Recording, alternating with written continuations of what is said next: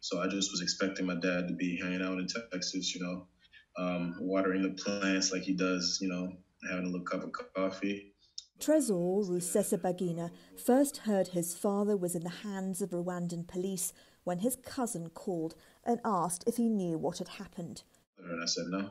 He said your father is in prison in Rwanda, so you can imagine the shock that we went through. A handcuffed Paul Rusesabagina, hailed a hero in the Hollywood movie Hotel Rwanda, was paraded before media in the capital Kigali on Monday, with police saying he'd been arrested on terrorism charges via an international warrant. The Rwandan government has been after him for quite some time. Roger and Trésor Rusesabagina say their father was kidnapped. It's my understanding that it was in Dubai. We don't have any proof yet. The Rwanda Investigation Bureau has dismissed kidnap claims and says Rusesabagina will face charges including terrorism, financing terrorism, arson, kidnap and murder. But Rogers says if authorities have a solid case against him, it should be tried in an international court.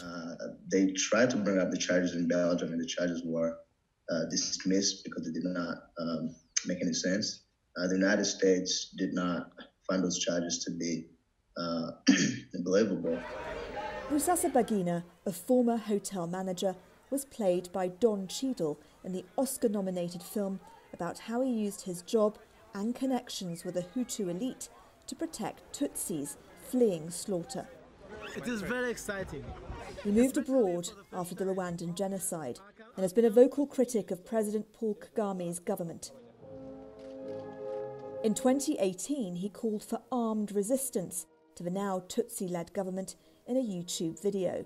We don't know where he is, we don't know how he's doing. One of the hardest things for his sons is not knowing their father's condition and whether he's eating or taking his medication.